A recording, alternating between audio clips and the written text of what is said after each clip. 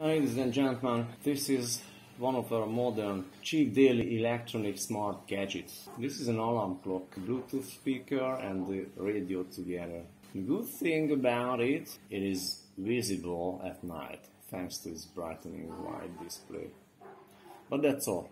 Turn it off. Power off. To start it, okay, so we turn it on. Bluetooth mode. And the first option is the Bluetooth, and you could hear the quality. Power off. Bluetooth mode. You can hear that the sound is very unpleasant. No bass, it's okay because it's a small stuff. But nowadays there are good small speakers, cheap speakers with great bass. But this doesn't have any treble, no any high frequency. And the volume is not strong enough, so it just cannot replace your smartphone's integrated speaker. So the second option is the clock mode, where the display alters among the battery status, the temperature and the clock, as you can see. Look at this. And you cannot turn it off. There's no option to change this feature. So you need to pay attention to catch the moment when it displays the time.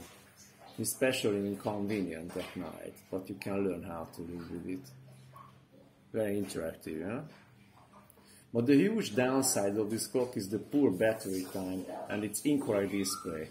After 2 days, without abusing its Bluetooth and radio modes, the display shows circa 50%, then it instantly turns off.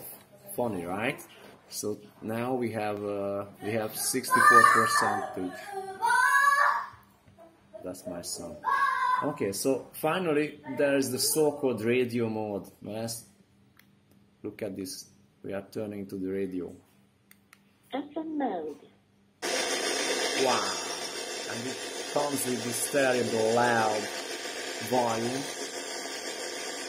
So this is the biggest joke. I have to turn it off because I can't hear. Try to go back. Mode.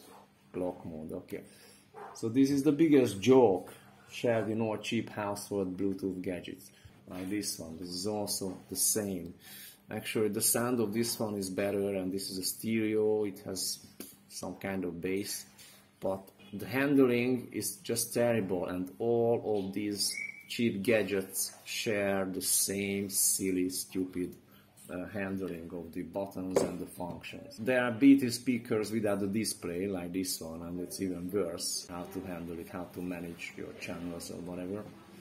So this is the biggest joke shared in all cheap household Bluetooth gadgets. When you search for the radio channels, the radio stations, it goes and automatically finds all traditional broadcasting stations around you. In my case, it is 72 different stations. At least 72 different signals. Can be some others among them, I don't know. We are in Vietnam. So you have to push the proper button quite a lot to reach your channel. So after this small gadget found all the channels, all the broadcasted channels, you have to go and, for example, now let's go to Bluetooth. And now let's go to the radio. FM.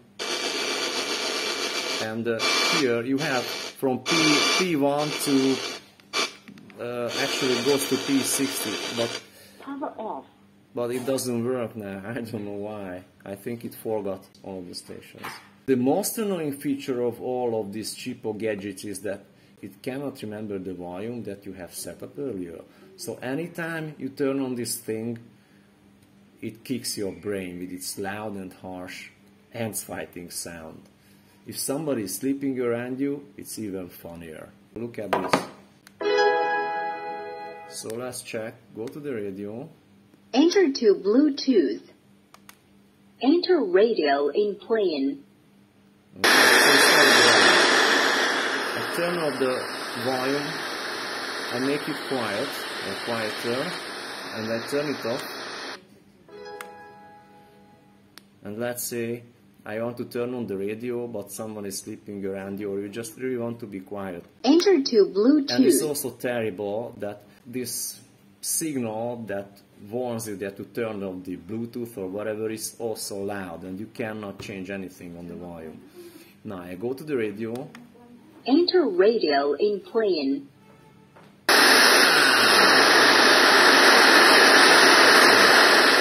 And it kicks your brain with this terrible volume.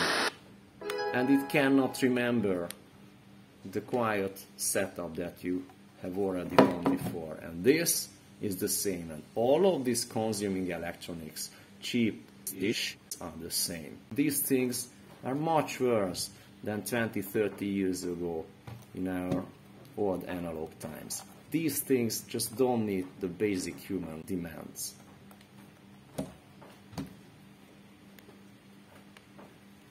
Bluetooth mode. FM mode.